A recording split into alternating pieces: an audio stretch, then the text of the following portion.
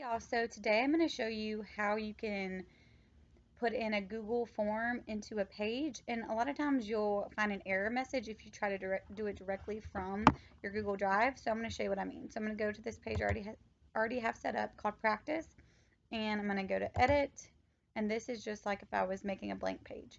So a lot of times we want to go right here to our Google Apps, and we just want to insert the Google form. And if you do it with Google Slides, it usually comes up. However, I embed all of my items just because I'm worried that it's not going to show up on the student's end. I don't want them to have to be stressed about being logged into their Google account. I just want it to be up there so they can see it. So anyways, you're going to go to the whatever you want to upload. So I'm going to upload this Google form that I've made. I'm going to embed it. And then you're going to click Save if it's up there. But you see, by doing that, I now have this little sad face, right? And it says Google Docs refused to connect, and it doesn't even have the authorized form on there.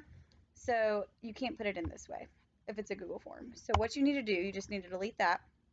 You need to have your Google form pulled up over here in a separate tab, which I have right here. I have it loaded, pulled up, and then you're going to click the send button up at the top.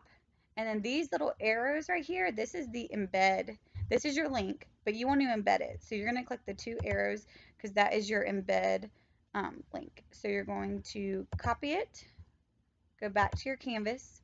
Now you're going to go to your HTML editor. You will use this a lot when you embed things, okay? This is like your key. You want to always remember where that is. So now it's embedded. You're going to save it, and when we go back and go to the page, it will be there for our students to be able to use.